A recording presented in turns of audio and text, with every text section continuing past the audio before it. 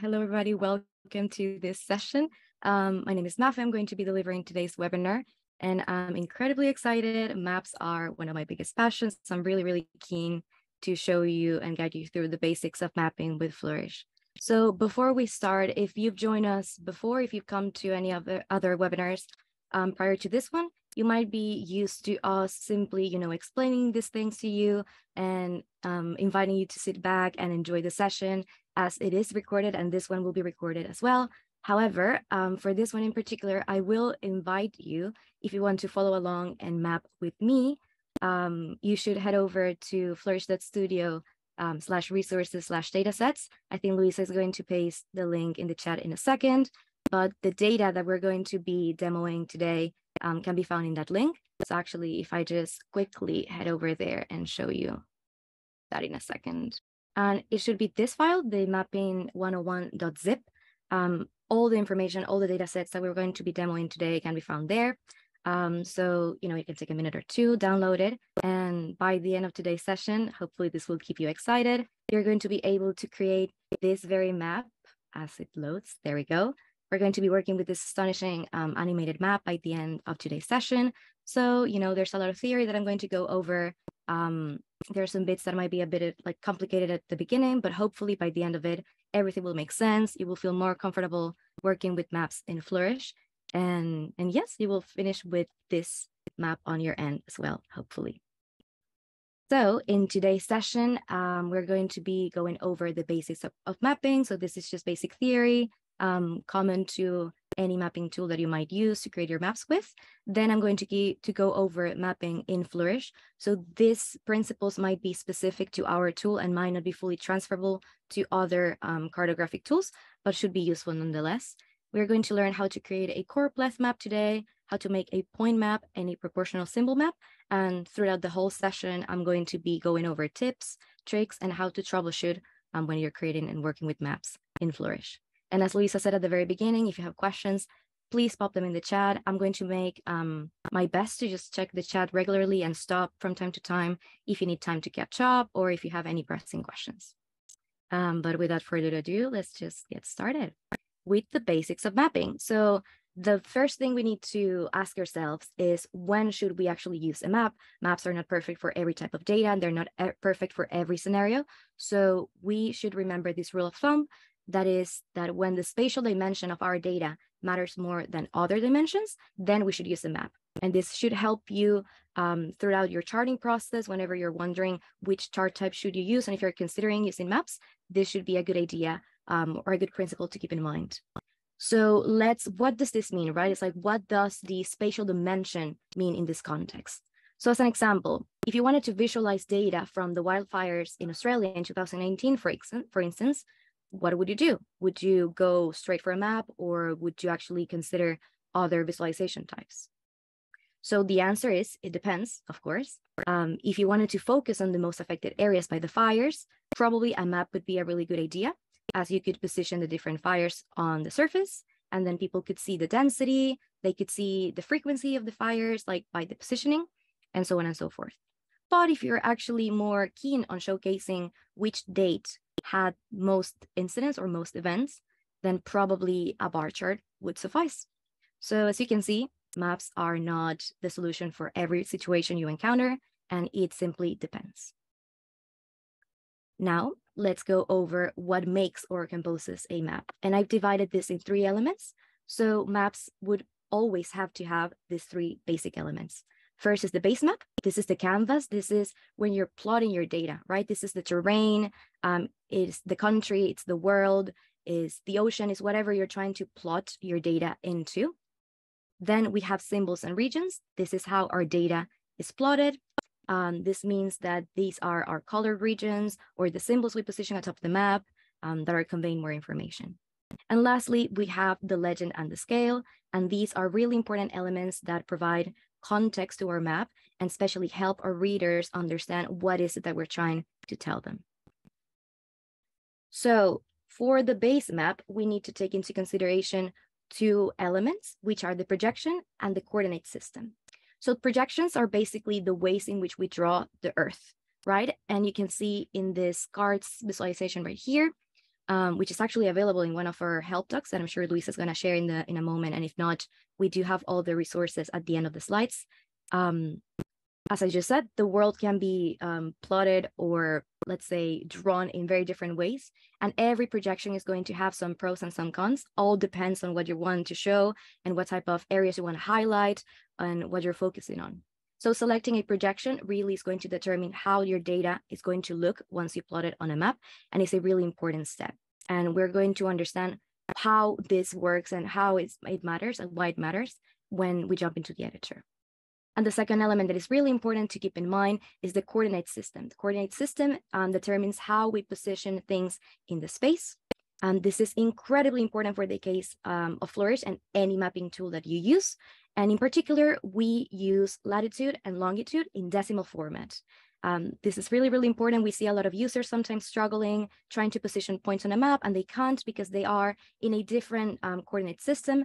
Perhaps they have degrees. So if you see a coordinate that is 43 degrees symbol and then north or south, that kind of coordinate is not actually going to work in Flourish. You need to have them, as it is on the screen, in decimal degrees. So that means that anything that is below the equator would be in negative degrees, and anything that is on the Western hemisphere would be also in negative degrees. And one thing that always helps me, I do this every single day when I'm plotting, when I'm mapping, you can think about latitude as the lines that go like a ladder, so up and down, and they're the horizontal lines that split the Earth above and below the equator. And the longitude are like the long lines that go vertically that split the Earth in Western and Eastern hemisphere. And you can see that in this little diagram right here. So moving on, we have the next element of our maps, which are the symbols and the regions. And this is how we plot our data, right? This is how we add information to our map and actually convey numerical or categorical information. So for the regions, we can color them either categorically or numerically, as it would be the case of this map right here. And for the symbols, we are positioning them on top of the canvas, on top of the base map, and we can choose between circles, spikes, or arrows in Flourish. Maybe other tools have different symbols, but these are the ones that we provide. And we can size them either equally, so all the points are going to be the same size across the map, or proportionally based on a numeric value. And again, we can color them either categorically or numerically. And the last element is the legend and the scale. And as I said earlier, this is to provide context. This is to help your readers understand the data that you plot on your map. So first we have the color scale, and the color scale can be numerical or categorical. It is numerical when we go from a range of values and we color from lightest to darkest, meaning by the increase in magnitude, or categorical if we simply have a series of categories, classifications that are not quantifiable, and we just want to split our symbols or regions by that. They can be sequential or diverging. Sequential means that we go, say, on a straight line and we start from an X value to another X value, and we just go like straight in that range of values.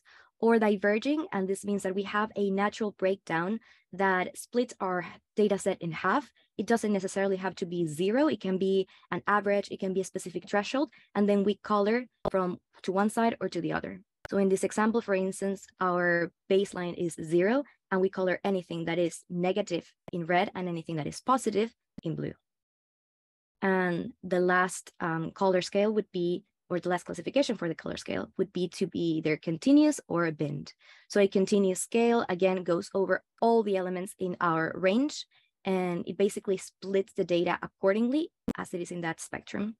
However, the binned legend actually creates kind of like compartments that you want to input your different, all your data points into one of those specific bins. So if you have, for instance, only 4 bins, then all your values are going to be colored only by those 4 specific categories. And last, we do have the symbol scale, which helps providing context to the audience by giving it some sort of range into how big the icons are on, well, or the symbols are on our map, right? So here we have, for instance, an example of the legend on the spikes. So we can see what a spike of value 50 looks like compared to a value 200. And we can see what a circle value 17.5 is compared to a value 70. Now, The types of maps that we're going to be covering today all draw from these three elements that I've mentioned. We have the choropleth map, the point map, and the proportional symbol map.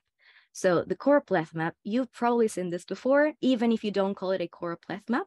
The point of these maps is to convey value through colored regions by a numeric value.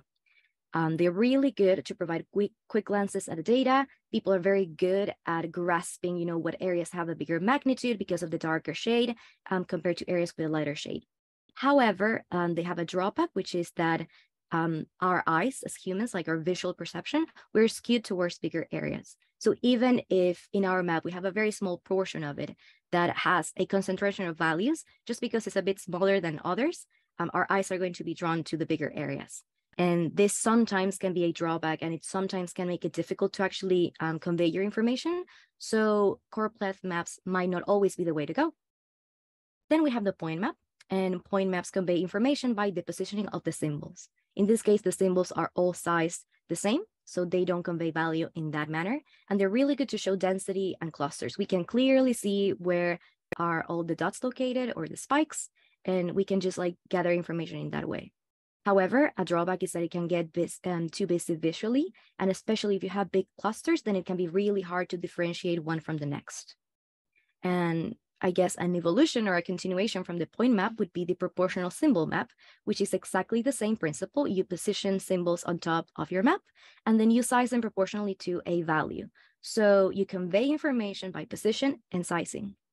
And again, it is really good for showing density and magnitude, but it can be difficult to make comparisons sometimes, especially because, again, humans are not great at differentiating different areas. So if you're interested in mapping, perhaps you've read that sometimes comparing different circles, the sizes and the areas of different circles on this type of maps can be hard, and that sometimes humans we're not really that great at assessing whether a symbol is 4 times bigger or 2 times bigger than another one. So again, these are all things to keep in mind whenever you're choosing a map for your data. And in order to help you with that, actually, so in order to help you with that, we actually wrote a blog to go over the different types of maps that you can build with Flourish and the drawbacks of each of them, how to create them, what are they good for, and a lot of tips and tricks. And you can see that in our blog.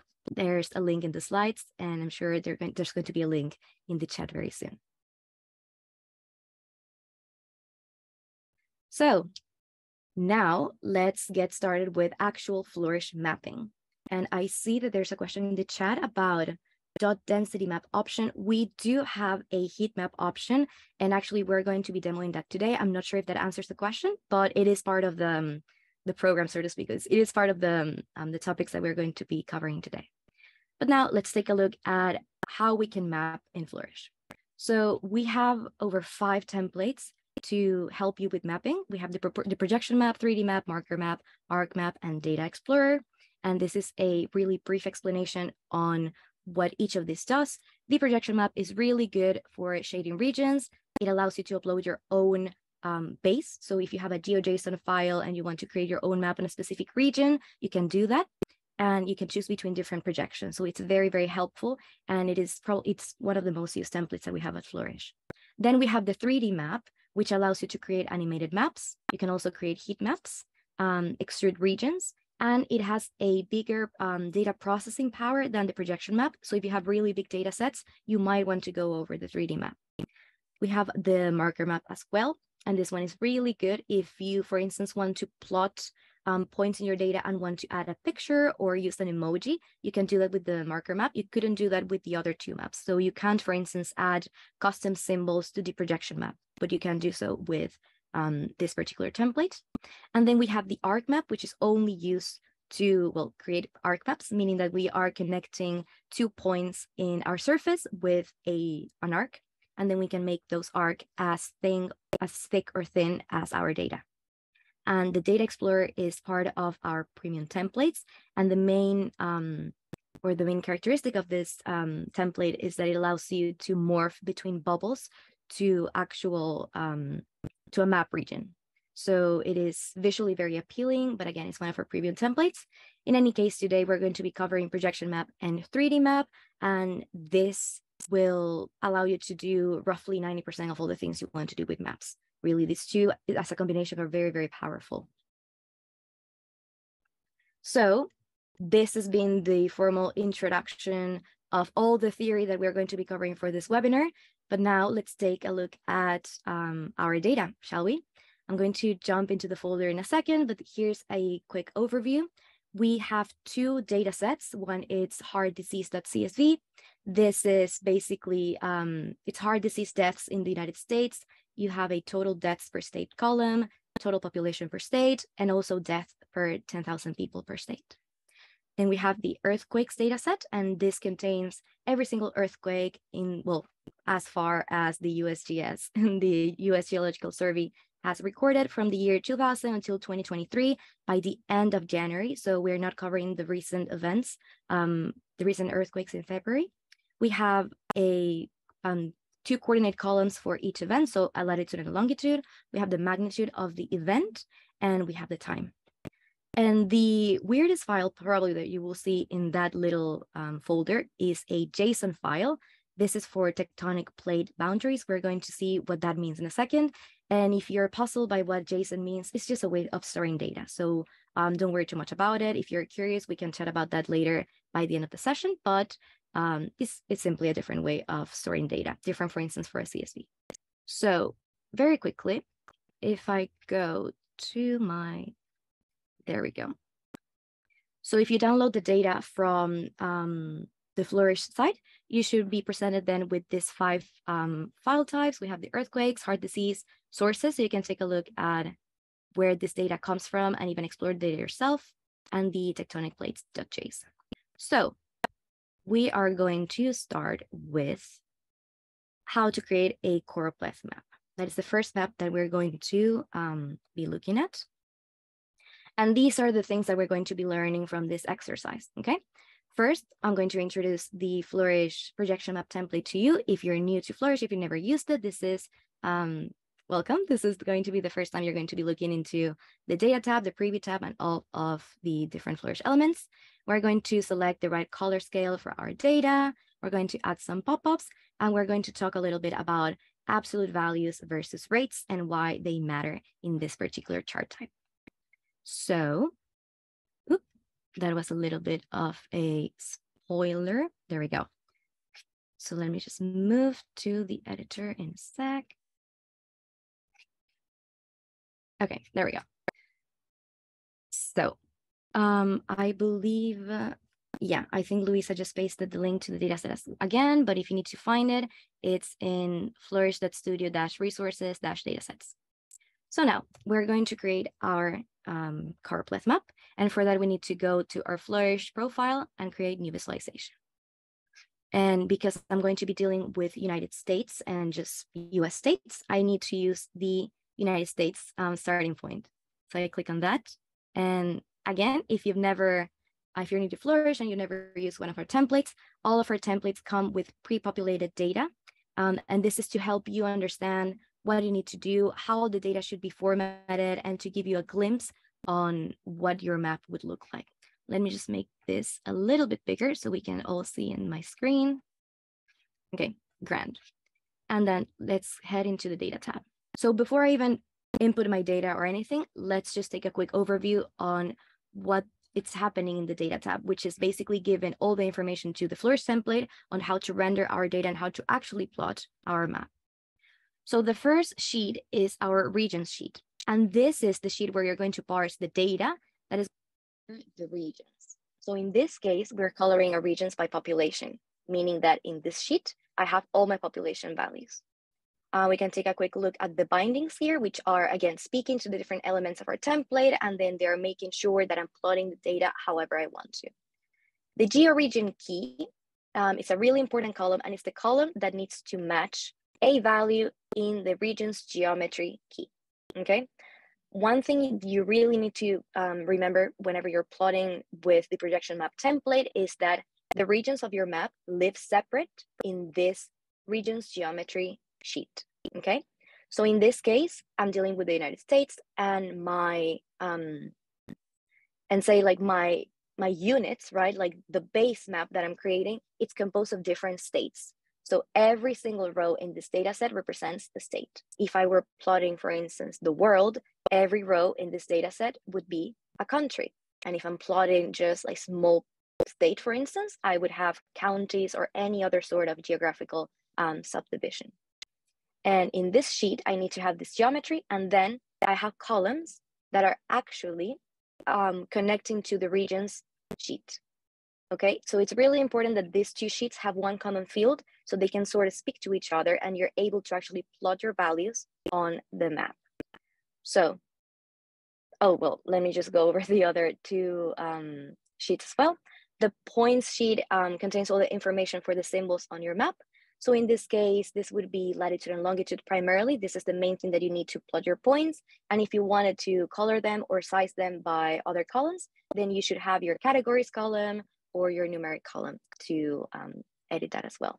But we're going to be looking at that in a second. So I'm actually going to clear this sheet. And if I do that, you can see here that I no longer have any points whatsoever. And the line sheet in this case is going to be empty, but here's where we would add, for instance, railway data, boundaries, any sort of thing that you wanted to plot as a line to your map. Now, I'm going to clear these.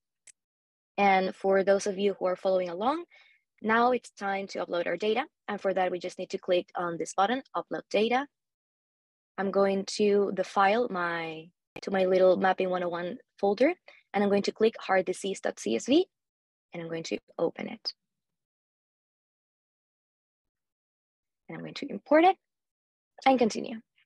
So let's take a quick look at what's happening here. This is our data set, and we have the name of a state, we have the code of a state, the census area, which is actually the geographical area, the surface of each of the states, a geo ID, the FIPS, which again, it's the same as the state number, but in a separate column in case you needed that. Total deaths by heart disease related conditions, the total population per state, and the deaths per 10,000 people, 10,000, yeah, the rate of for 10,000 people of heart related conditions. So Flourish will try its best to map whatever you have on your data tab and create automatic column bindings. And this is to help you make the charting process easier, but it doesn't always get it right. So if I actually go into my preview, here it sort of tried to create a weird map with my columns, but it's not actually doing the best job. So I'm just going to get rid of that and do it manually. So first things first, my georegion key, which is the column that is going to be connecting my regions sheet and my regions geometry. And I'm going to select name because here I have a name and they're the same. And I know that that is working because in my preview, I am rendering a map. If my data sets did not have a common field, nothing would be plotted in here. I wouldn't be getting anything. And we can test that theory by going very quickly to the regions geometry. And for instance, let's find Texas.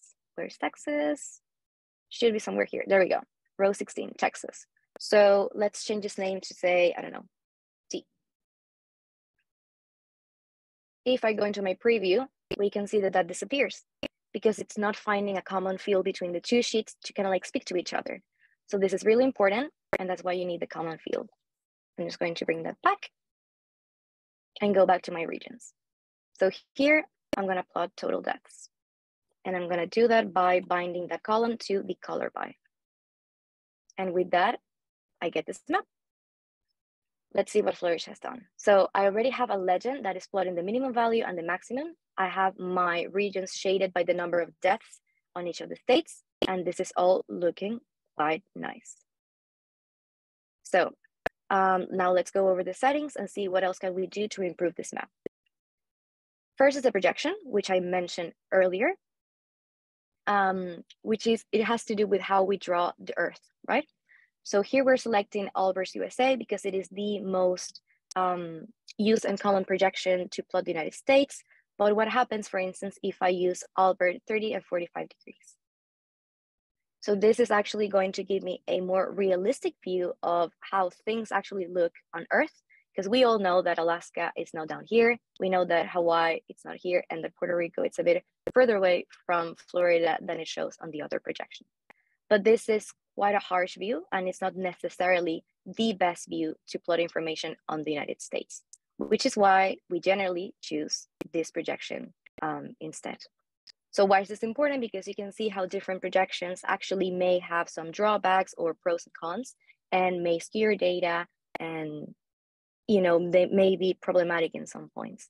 So learning all about projections is like, it's part of the journey of doing like maps and doing cartography, but it's important to keep in mind that different projections will deliver a different message. But now let's focus on improving this map. So going to the regions layer, there are a couple of things that we can do. Let me actually turn my theme to none so we can all be looking at the same thing. If you're joining this webinar and you're part of a company, you probably are seeing all of this with your theme. So your screen and my screen might be looking slightly different. So just keep that in mind. So let's look at our regions, shall we? Here we can change the palette that we're using to shade our regions by. And because we're dealing with hard conditions, I think the red might be a better choice of color. You can change that to any other option that we have provided here. You can reverse that. So instead of going from lighter to darker, it can go from darker to lighter if your data is suitable for that.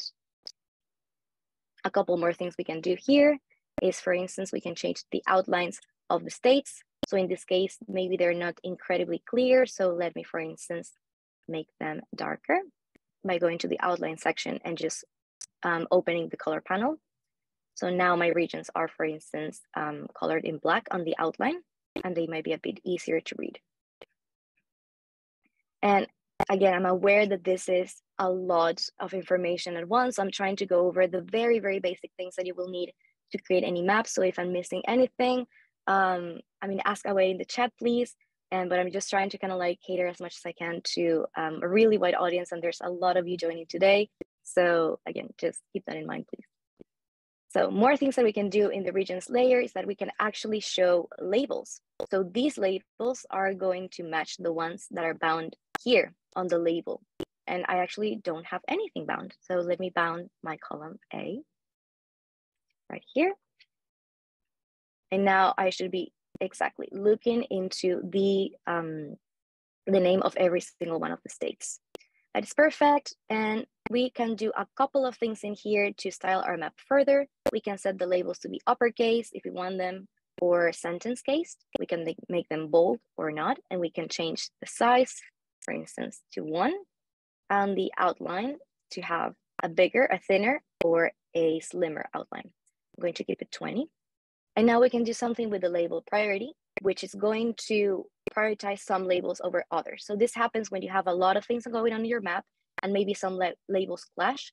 The labels priority is going to help you select the labels that are most important and hide the labels that you don't want to ever show. So say, for instance, that I don't want to show Kansas. If I put that into hide labels, this is never going to pop up. And with label priority, I'm going to add California, Texas, Florida, and New York. And initially, nothing is going to change. But if I actually click on this little toggle, only show labels on label priority list, I'm going to only get the labels in that list. And that is another way to make sure that you are only showing the elements that are actually helping convey information to your map. One last thing that I'm noticing here is that my pop-ups are looking slightly weird because I'm getting this string of numbers instead of the name of the state. So I'm quickly going to go over my data and see what's going on. Name, it's GOD, and that is not what I want. I want A. So if I change that, now my pop-ups, which are automatically generated by Flourish, have the name of the state and the total number of deaths. The last thing that I can do, or well, last couple of things, I can go to my legends layer right here, and this is going to create and control all the settings on the legend right here. I'm going to add a custom title, and I'm going to say total deaths. Now I have a legend with an actual title. And last but not least, I'm going to add a title to my chart, which is always something useful for maps especially. So this is total deaths per state, and this is heart-related conditions. Okay, so this is our first map. Let me get rid of these sources. And this data comes from the CDC, so I'm just going to add that there. And if I had a link, I would add it over here. So now we're going to add this to a story. So if you, again, never plotted with Flourish before, stories are our own sort of slideshow. They're a way to connect different charts with each other. And we can create one by clicking on this little button here. So I'm just going to create story. And this is going to automatically add my chart into this new view. I'm going to just add a story, a title, choropleth map very quickly. And very quickly, if I click on my visualization right here, I am able to open that again. So now I have my story on one tab in my browser and my chart on another. And I'm going to add a title for clarity. And now I want to duplicate this. So if I duplicate this new chart, now called copy of total deaths, it's an exact replica of my previous visualization, but they're completely separate. So any changes that I make to this map are not going to be affected on the other. And this is crucial and important when you're working on different projects. And now what I'm going to do, and I'm going to show you this very quickly, is I'm going to bind, instead of coloring by deaths, I'm going to color by population. And I'm going to make a couple of changes. I'm going to call this, whoops. Sorry, I went away for a sec there. Total deaths, I'm just going to do population. And I'm going to change the title very, very quickly.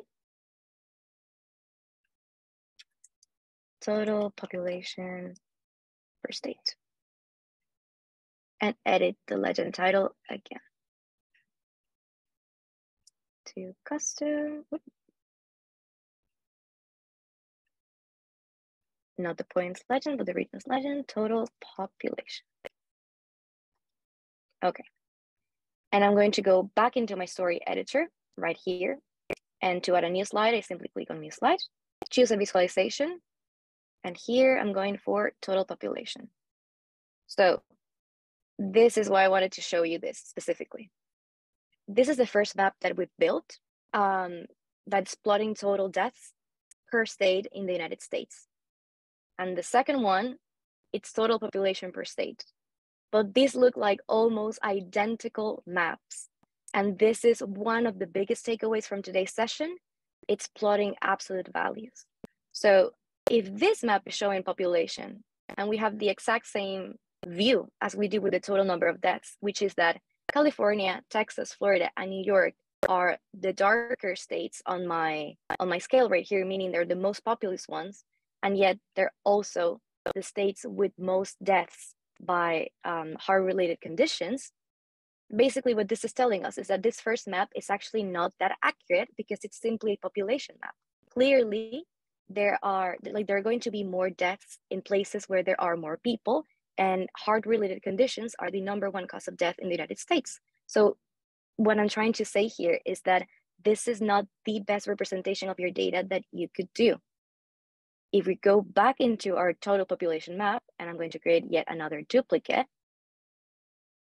I'm going to rename this to rate of deaths per 10K. And we are going to go to the third column on our data set, which is rate per 10K. So now, if I plot this data instead, we have a completely different story, which is that in this case, Mississippi and Alabama are the states with the highest rate of deaths by heart-related conditions. And again, this is really the main point to take away from the choropleth map, which is that plotting absolute values rarely is going to be the right answer to your question or to your project and what you're trying to do with choropleth maps. Generally, you will want to plot rates precisely for this reason, because otherwise the data is going to be skewed and you're not going to be showing actual values or like an accurate depiction of what's going on. To improve this map even further, going along on what I did before. I'm going to change, again, the header of my chart, which is going to be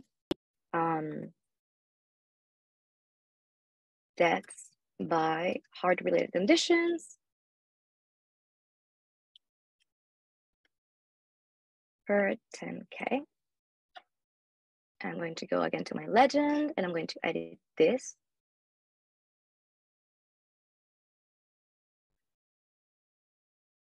And I'm going to edit my labels. And in this case, I'm actually going to remove the labels and just rely on the pop-ups. And I'm going to add this to my story.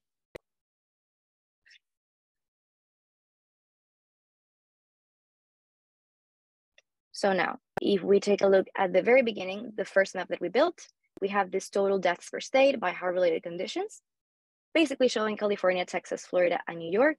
We compare that to total population per state, and we get basically the same view, meaning that this is really not showcasing the real, say, the essence of the issue or the essence of the data that we're trying to plot.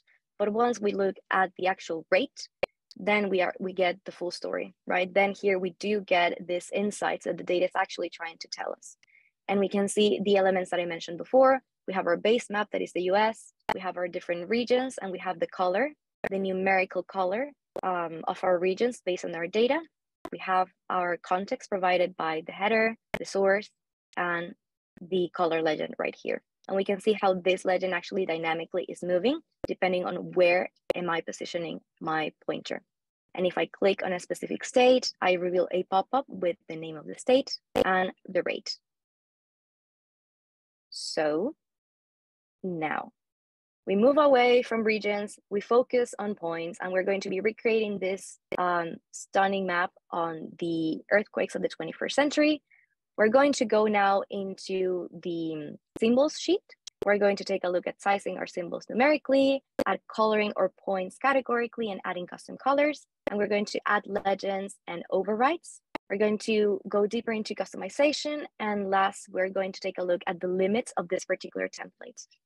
So let me jump back into the editor. I'm actually going to close, so I'm going to leave them open. And I'm going to simply go back to my Flourish and create a visualization. And for these, we're going to be using the earthquakes data sheet. So if you have that at hand, just grab it and go to the projection map starting point, or sorry, rather the projection map template and the world starting point. And we click on that. And very similar to what we saw with the US, here we have a map of the world with pre-populated data. And in this case, we're going to go into the data set, and we're going to do something similar to what we started doing with the US map, but we're first going to get rid of the color by in the regions, because as the name of this map suggests, we're actually conveying information through points, not through regions. All the action is going to be happening in the points sheet. So first we clear the sheet, and we do that by clicking on the little arrow and clear sheet. And we're going to upload our data. So upload data, earthquakes.csv, open and import. And if you're doing this from Google Sheets, for instance, you can copy and paste your data from other sources, Excel, Google Sheets, anywhere you have your data format. You don't need to upload it directly. You can simply copy and paste it. So let's take a look at our data here. We have a column for our year. We have a timestamp with the complex date, so year, month, day, and then the timestamp. We have a short version of our date, so year, month, and day. Then we have the location of the actual event, so the earthquake. We have a latitude and a longitude. We have the focal depth, which is how far into the earth the epicenter of the earthquake was. We have the magnitude of the earthquake. In the Richter scale, we have a bin, and then we have the magnitude as a category, so like as text, not as a number. So as I said before, Flourish will do its very best to grab your data and interpret it, but it doesn't always get things right. And this is a great example. It grabbed my sheet, it grabbed the values that it thought were my data, but it just simply got it wrong. No need to panic, we're going to solve that in a second. But this is just to tell you that sometimes you might get very weird maps at the very beginning, but this is easily solvable. We need to bind the column bindings correctly.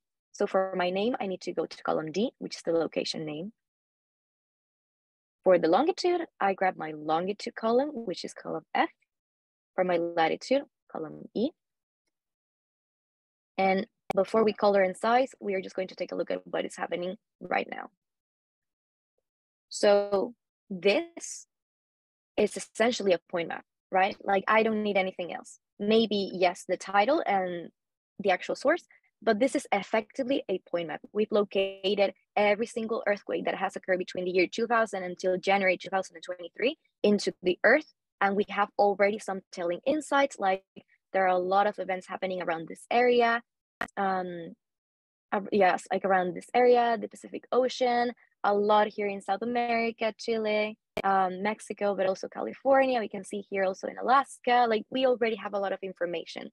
A couple of things that we can do right now is actually go to the points layer and start messing around with the settings so we can improve this map even better. So you can choose between circles, spikes, and arrows. In this example, we're not going to cover arrows because in this case, they don't really have the data for it. And that is a more advanced map type. So I'm just going to focus on circles and spikes. You can choose whether you want to plot your data one way or another. That depends on you and the story you're telling. I'm happy with circles. The radius, if you don't have a value to actually size your circles by, every circle is going to have the same value. So I can make them bigger, for instance, by increasing the number, or smaller by decreasing it. I'm quite happy with 2, so I'm just going to leave it like that. Fill opacity is the actual shading of my circle. So if I make it 0, it's going to be fully transparent. And in this case, I would just have empty circles. And if I make it fully opaque, I'm going to have completely solid circles. If you have a lot of circles and a lot of points in your map, I would not recommend you have a 100% opacity, because then you're not going to be able to actually see underneath. So perhaps something around like 0.3 might not be a bad shout. And then we have the stroke width, which is actually the little border of the circle. You can set it to be 0 if you don't want to have it, and you would get this sort of like semi-transparent aesthetic, or you can set it to be fully transparent, or anything in between. I'm going to keep it with the 0.75, and you can even give it a custom stroke. So right now they are going to pick up the same shade as the fill. If I change the fill to, for instance, this hot pink, the stroke is also going to keep the same shade unless I take custom stroke. And in that case, I can, for instance, make them something very, very weird, like this blue, electric blue, and I would have this weird combination. And I can make them as thin as I want, so 0.1, for instance, if I want them very, very thin, or quite thick, 2. Oh, sorry, value cannot be greater than 1, my bad. So for instance, 0.8 if I want them a bit thinner, and so on and so forth. But I'm happy with custom stroke, so I'm going to leave it like that. Now, back to the black shade. Now we're going to color this depending on our data set. So if we go back to our data, we want to color them by the magnitude category. So here what we're expecting is to see different dots colored by the magnitude of the event. And that is exactly what we have here. So now we can see how we've generated a legend. And in this case, we have a different swatch for each of the categories on our data set. Categories are the following: light, moderate, major, strong, great, micro, minor, and no data, which are the different categories of earthquakes. And the colors are being, again, sorry, let me set this to be nothing very quickly. And the colors are being parsed through the points layer, the palette, which is the default Flourish palette. Again, if you're in a company, maybe you will see different colors depending on your theme. But we are going to edit this in a second. Before we do any of that, I'm noticing that this legend is actually not in the right order, because earthquakes go obviously from great or even major, I think, to minor or micro. So in order to fix that, I'm actually going to go to my legend tab, and I'm going to custom order override, sorry. And here we can provide a specific order of the different categories in our data So they appear in a particular order in our chart. In this case, I'm going to follow the order of the intensity of the scale. So I need great, major, strong, moderate. I think then I need light, minor, micro, and no data. And now we can see that something happened here, which is that I had a no data and it's not popping up. And that is because I actually did not write it correctly. This setting is case sensitive, so this needs to match exactly the same values as you have them on your data set. If I, for instance, type grade with a lowercase g, it's no longer going to appear, and we don't want that to happen. So make sure that you're typing this exactly as they are on the data sheet. Now, if I go back to the file that I sent you, we have a little file called colors.rtf. That should be a text file. If there are issues opening this, do let me know because I can provide this in the chat. But effectively here you have two different color schemes that you can color your points by. I'm going to be choosing the Viridis color scheme. So I'm going to grab all of this, copy the whole thing, going back into my editor, and I'm going to be heading to the points layer. So in the points layer, we have this field right here that says custom overrides. This is going to allow me to parse any color that I want to color the dots however I want. And in this case, I'm just going to paste that information. And now we have the points color in this particular color scale. The way this works is I'm giving it the name of the category I'm coloring by, which is set in my template by color by right here. So column J. So anything that is within column J can be picked up by the template, and then I can give it a color, and that's how it's going to color the point. And then I provided with a hex code, which is a type of format to kind of like tell it how I want it to be colored by. I don't know how to explain that in a second, but it's just a 6-digit hexadecimal value, an alphanumeric value, sorry. And this is telling the template how I want my colors to appear. Now we can notice here that no data, for instance, is in this very obnoxious blue. So I'm just going to show you how to do your own override. I add the name of the category, and then I'm going to make it gray. And there we go. The value CC is going to actually make it this light gray. This would be a complete version of a point map. Actually, the one thing that I would like to do is again change the footer and make this the actual source, which is the USGS, the US Geological Survey. And this would be a final version of our first iteration of this map, which, as I said, is a point map in which our points are all sized by the same value. There are no differences in here. One really cool thing from the Flourish projection map template is that this legend is actually completely dynamic, meaning that if I actually click on it, I'm going to be deselecting points from my map. Completely interactive, and now I can only see, for instance, the earthquakes that have a magnitude of great. Now I'm seeing the earthquakes that are magnitude of major and great, and so on and so forth. And this is really, really powerful and helps you with your storytelling.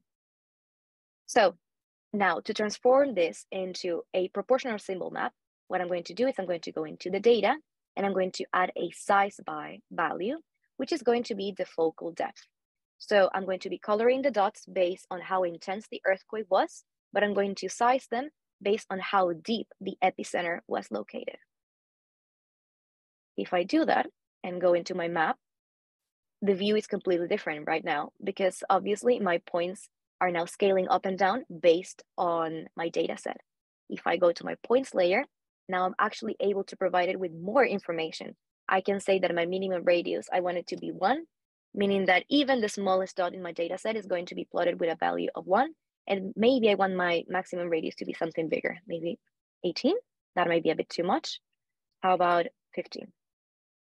Or say 30. You can play around with this, so you can adjust the size of your bubbles however you want. And now if I hover over each one of them, I can take a look at my pop-up, which contains the name of my event, so where it was located in this case. Major, it speaks to the actual category of the earthquake, and the focal depth in kilometers. The last thing that I'm going to do in the case of this map, I'm going to quickly go into the legend. You can see how these added a new legend, a size legend right here. So now the reader can actually take a look and understand what's the scale that the bubbles are rendered as. If I go to legend, I can do a couple of things. First is the orientation. I can choose whether to plot them side by side or on top of each other. Vertical, it's on top of each other. Horizontal is side by side. Personally, I prefer this much better because I think that is easier to view and understand. I'm going to add a title that is focal depth. Oh, no, that's actually magnitude. Sorry, magnitude. And for the point size legend, there we go, focal depth. And in the case of the point size legend, I can actually tell what's the proportion I want from the small to the big symbol. So if I do, for instance, 0.1, this is going to be a bit more smaller, and maybe this legend is going to be more useful because then people can understand the difference between a size 10 versus size 100 in my scale. Last thing I'm going to do, I can go to my regions layer and I can change the fill, so the color of this map. I can set it, by default it's going to be this minty green, but I can set it to be, for instance, a lighter gray, something like this. And last but not least, now we can see that I have pop-ups on my bubbles, but also my regions. And I don't necessarily want that because maybe this is a bit overbearing and like overpowering also for the user. So if I go to pop-ups and panels for regions, I'm going to set them to be none. And now I don't get pop-ups for the different regions of my map, only for my little bubbles right here. And that's it. Now we went from a point map to a proportional symbol map. But what happens if I decide that now I don't want to color by the magnitude, I actually want to color by the magnitude, by the actual text category? What if I wanted to color by the magnitude, like by the value, right? Well, first thing is that I'm not going to be able to actually color by that column. It's column H. The template is not going to let me. It gives me an error because this column is numeric. And projection maps don't allow you to color points numerically. This is very important. You can click on this little 1, 2, 3 icon, and I can change the type to text. Because I'm very stubborn and I want to actually color this by the column H, I'm not going to take a no for an answer, and I'm, dealing with this. Now, if I do this, I change this to be text, meaning that it's no longer being interpreted as a number. So now every single value in here is going to be interpreted as its own separate category. If I go to my preview, I completely messed up my chart because now the template is interpreting every unique value to be a completely separate category, and it's coloring every bubble with a different shade. So if I wanted to create a sort of linear scale with my points in projection map, I wouldn't be able to do so. Luckily, we are able to do so with the 3D map, and it is exactly what we're going to be doing next. Let me actually fix that again. So now we can see how the chart is looking, and I'm going to go back into my slides. And I am realizing that I have not a lot of time left, so I'm actually going to double check and ask if it's worth for me to go over with the next example, if people want to stick like a little bit longer than the actual full hour, or if I should cut the session short. I'm not sure what people want in this case. Let's do it, Mafe. We already had some people specifically for an animated map. So let's continue. Those that need to jump can do that. Apologies for slightly overrunning, but of course there will be a recording. So let's see what you have in store. We do aim to post the recording for this session by the end of the week. So again, I'm so sorry for overrunning. If you couldn't stick along, you will get it by the end of the week. We'll get us an email as well. Make sure to be subscribed to the to our newsletter to get all this goodness and all the information on your inbox. And it's also going to be on the webinar page, and we will share links for that. So no worries at all. And let's just then carry on with mapping. But again, just as a quick recap, we've done all of these things, right? We took a look at plotting our data with a symbol sheet. sizing our symbols numerically, coloring our points, adding the legend overrides, and we even saw the interactivity within the actual legend. You know, I can even click on this here on my slides and take a look at that. We saw a little bit of the customization, and we saw also the limits of the projection map, which again, as a recap, is the fact that I can't color my points numerically. But yes, we can do so with a 3D map, and that is exactly what we're going to be doing next. And not only that, but also we're going to be creating an animated map with 3D map. And here we're going to be taking a look at adding data to this brand new template, because so far we've been sticking with projection map. So now we're moving to the 3D map. As I said, coloring points numerically. Then we're going to choose a base map. You have a lot of customization options with 3D map. And we're going to change our points from actual points, circles, into the heat map, which I believe was a question that somebody had in the chat earlier. We're going to add some animation. We're going to be dealing with further customization, and we will set a fixed view with the Flourish stories. So for this map, you will need, again, earthquake data. And as a little bit of a sneak peek, you will also need your GeoJSON. So keep those two files at hand, and let's get started. So there we go. Oh, and perhaps just very quickly, to bring the whole point again of projections home, if I change this into a very, very, very weird projection, like orthographic, for instance, this is what I'm going to be left with. And this is again to convey the point that projections really do affect how we see the data, how we interpret the data that we're plotting, and how our maps completely can shapeshift from one view to the other. So again, I do invite you to experiment with projections, to create different projects, to play around with it, but also to keep in mind how they can alter your data and alter the perception that the user has of your data. So quickly, I'm just going to name this point map so I don't lose it. And I'm going to go back into my template chooser tab. So I'm going to go a bit further down in the template chooser, and I'm going to go to the 3D map section, and I'm going to select the animated points as my starting point. So I click on that, and this is a very similar template to what we saw with the projection map, but it has a few differences, namely in the data sheet. So here we have regions, and in this case it's empty. I'll explain why in a second. We have points exactly the same as in projection map. We have lines. In this case, we have a couple of disputed territories lines. So if I, for instance, zoom in here, this is what that sheet is actually doing. And then we have the inside map regions, which is something you can do with 3D maps. I'll go over it in a second. So you can add a little globe of the Earth to the corner, so you can give the user a little bit more context as to where you are in the map in a specific point. First, I'm going to clear this, and I'm also going to clear the points. And notice that I don't have anything in my data, right? At this point, regions, points, lines, and inside map region, everything's empty, and yet I have a full flat map in here. And that is because, and let me just make this a bit taller, even slightly taller. That is because the 3D map template comes with different base maps. So if I have a vector map, I'm going to always have this view of the Earth, and I can select from different themes. I can select from different themes that are pre-populated in here, even this one that allows me to select 2 colors, however I want, whatever I want to choose. More options in here.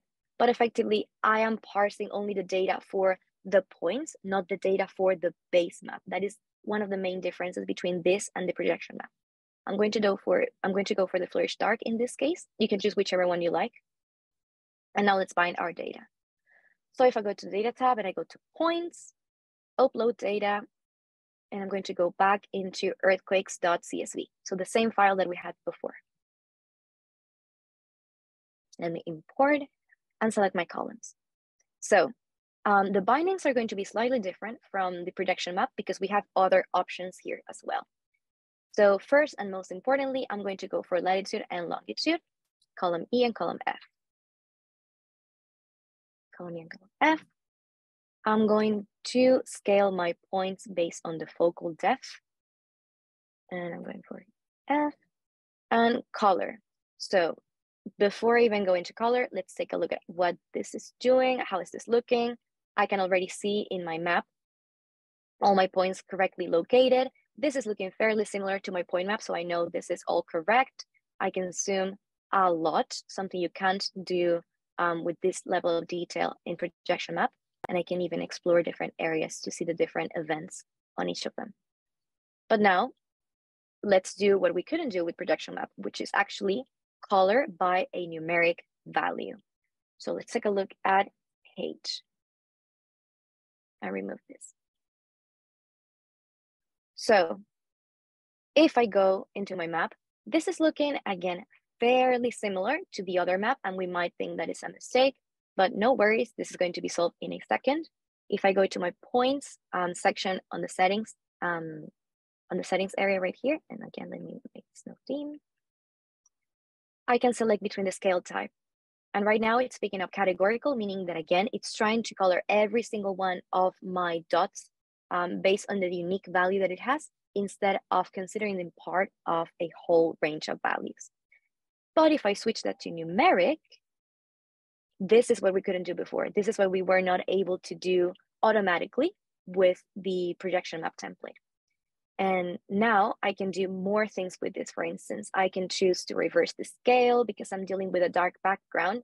I'd recommend actually going from darker to lighter. If you're plotting on a lighter background, it makes sense to go from a light shade to a dark shade, because generally you want to show the values that have the highest magnitudes the most. But in this case, because I'm going on a dark background, I may want to go from darker to lighter, highlighting then the values that are bigger with the lighter shade. For the palette, we're not going to be using the overrides that I provided, but the ones that are given within this template. So I can choose, for instance, between magma or inferno, which are very, very common charting palettes because they're the wide variety of colors that they encompass. But I'm going to go back to Viridi's, which is the one that I particularly enjoyed the most. And we can do a couple of things here. Similar to projection map, we can get a default size, meaning how big we want all of our points to be. So I can make them 1 if I want them to be smaller. I can make them 5 if I want them to be slightly bigger. I'm going to set them to 2. The min size, I'm going to set to be 1. And my max size, maybe 220. And again, you can adjust this depending on your data, depending on what you want to show and what you want to highlight. But I think these values are all okay. Now, for the point opacity, we can make it 100% opaque, or we can make it, for instance, 75% opaque if I really want to show that bit of transparency and just let them breathe a little bit and I can see what's underneath. I can add, and I'm trying to look for that here.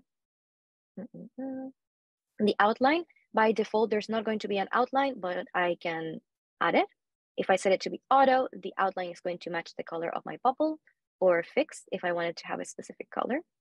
I'm going to set them to auto and make them fully opaque, and perhaps just a little bit thicker. Okay.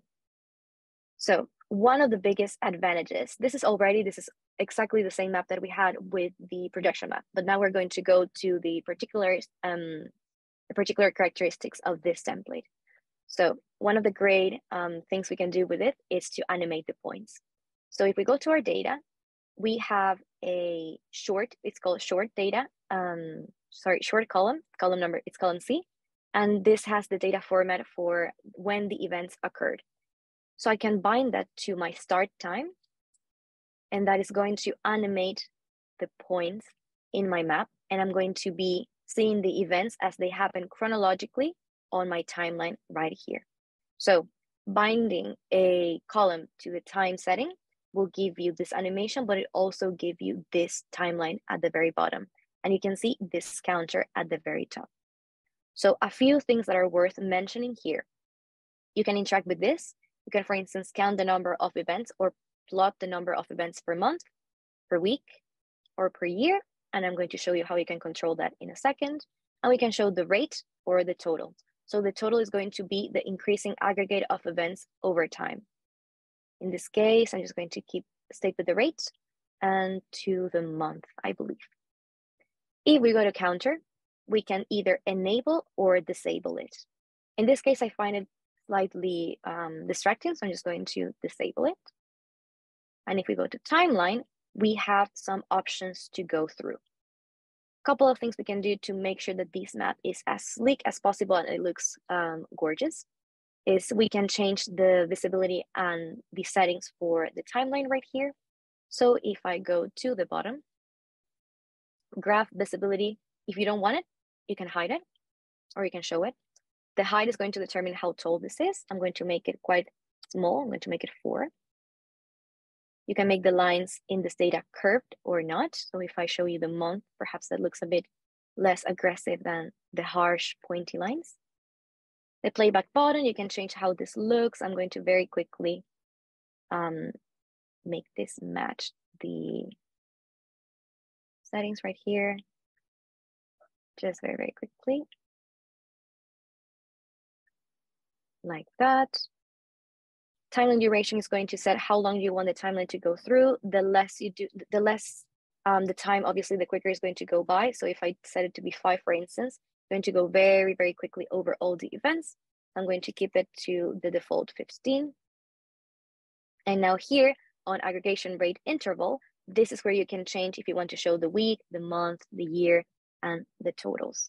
So for instance, for custom, in this case, I just want to show the months, no years. And in this case, I just want the rate, not the total. So now this is going to go smoothly on its own. And a couple more things that we can do to the chart. I can edit the background. So if I play with this, I'm going to change how this is looking. And I want it to blend with the chart itself. So I'm just going to make it the color of the chart. I can edit the axis slightly. So let me just find that. Advanced axis settings, if I click on here, and I'm going to make the axis color a very light gray. And to tie it all together, I'm going to go to my layout, color, background color, currently set to be white. I'm going to set it to be the exact same shade as the ocean in this case. And now you can see that I have this more blended in sort of visual that almost connects the map to the timeline itself. So it looks very, very nice and very, very sleek. Now, again, another of the advantages that the 3D map template comes with is that I can actually change the way my points are displayed. So for instance, I can make them look like pulses, meaning that they're just going to appear in like this sort of concentrical circle aesthetic. Again, the circles that we're showing right now, which are just going to appear and disappear as they render on the timeline, or, and I believe somebody asked for this earlier, it's the heat map. So the heat map is a very particular type of map which focus on density, right? So in this case, I'm not showing individual points, but I'm showing the collection of points and how they aggregate. So this is incredibly helpful in this particular view because we are able to sort of see what are the areas, what are the regions that are mostly affected by earthquakes. And we can already see some patterns, right? It's like, again, we see a lot of events happening here in South America, a lot happening here in like near Australia, Indonesia, and I wonder why. So to tie it all of this together, let's go back to our data and import the last piece of the puzzle, which is our JSON file. So as I said, JSON files are just like, JSON is just a way of storing data. Don't think too much about it. We do have a lot of resources going over GeoJSONs and JSON files, which are incredibly helpful for data if you want to plot your own regions or add like line layer visualizations. And I think Luisa is going to also share a lot of information on this in the chat. But for now, let's just upload our data. So let's update our tectonic plates.json. And I mean, the name of the file is already a big spoiler, but this file, essentially what it has is the boundaries of the different tectonic plates on Earth.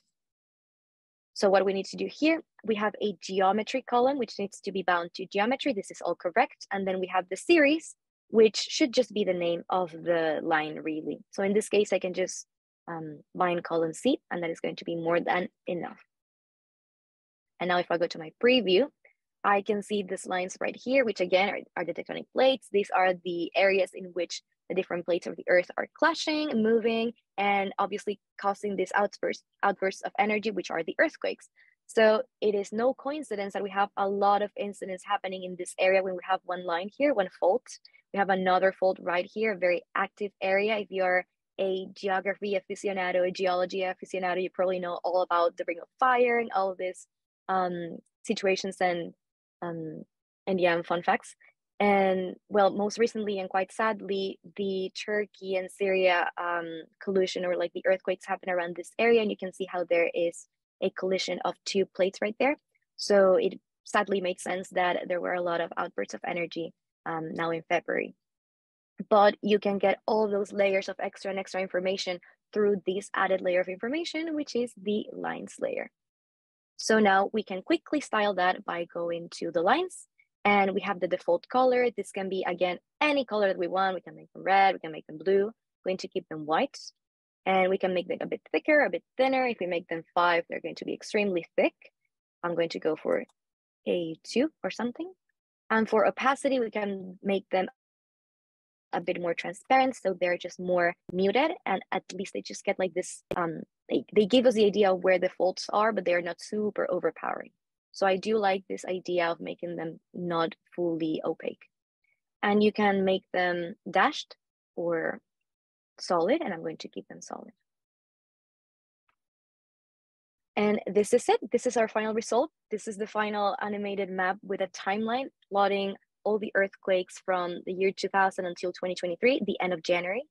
And the last thing that we're going to do is we're going to learn how to actually add a fixed view. This is setting a specific zoom level on stories. And this is going to be super cool and actually very useful to you. So again, quickly adding a name, animated map. And we're just going to jump into a story. A quick clicker story. And the thing with stories is that you are able to actually, again, just let me make this bigger for a sec. It's too squished. Yeah, something like that. The great thing about stories is that they allow us to create like unique views of our maps, specifically with the 3D map template. So if I grab this particular map and say, for instance, set it to this default view, and then I duplicate it, and I want to pan over this region, for instance, and I increase the zoom. And then I create another duplicate, and I move all the way to, say, Europe. I focus on this area for now. And I create, not a new slide, but rather a duplicate of this. And now I pan all the way to South America. And maybe focus on this. Now, if I go back to my first slide and go over this, it's going to smoothly animate between the different areas on our map. And this is something only you can do through the story. So your visualization, if I grab my animated map, right, and I open it, and maybe I find the perfect setting, and I say, I think I found the perfect frame, and I think this is exactly where I want to focus on, like, it's this region. If you set it like this, and then you refresh the page, it's not going to save the location. It's going to go back into its original state. So the way to do that, the way to make sure that your map keeps the frame that you want, it's actually through the story mode. So that should be here. There we go. So this is the way to do it. If you want to focus on a specific frame, you would do it through the story. And the last piece of the puzzle would be to actually set this to be an auto-playing story. If I make the navigation style set to none, so I don't have any captions above it, and I make this an autoplay story, meaning that this is going to loop on its own without me doing anything.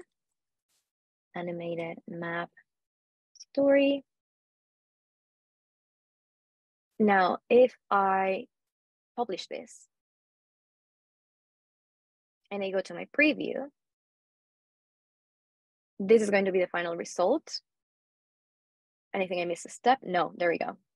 So every 5 seconds, which I believe is the timeline that I added for my slides, it's going to go over a different area of the map, as I said in my different slides. And if I set it to loop, it's going to go and start over and over and over again, almost as a never-ending GIF, so to speak.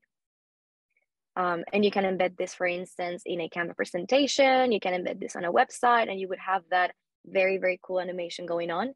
And it's just a really like stunning way of actually conveying information and showcasing your maps. So that was the end of the session. I know it's been a lot. So let's just very, very quickly go over a recap of what we learned today, which is we learned that maps are used to showcase spatial data specifically or primarily whenever your data set has a spatial dimension. If that is the most important thing you want to show, a map is the way to go. We learned that maps have a base, have symbols and regions and legends. We learned all about choropleth maps and why it's important to plot rates rather than absolute values. On point maps, we learn about latitude and longitude and to position points. For proportional symbols, the importance of position and size. Then you've also hopefully learned that you can add headers, legends, sources, and pop-ups to your maps, as well as the story animation for the last one.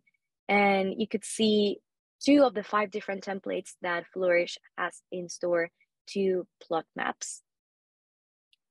Again, the slides and the recording for the session are going to be available by the end of the week. These are some of the resources that I've gathered in the slides, but I'm sure Luisa has shared many, many, many more.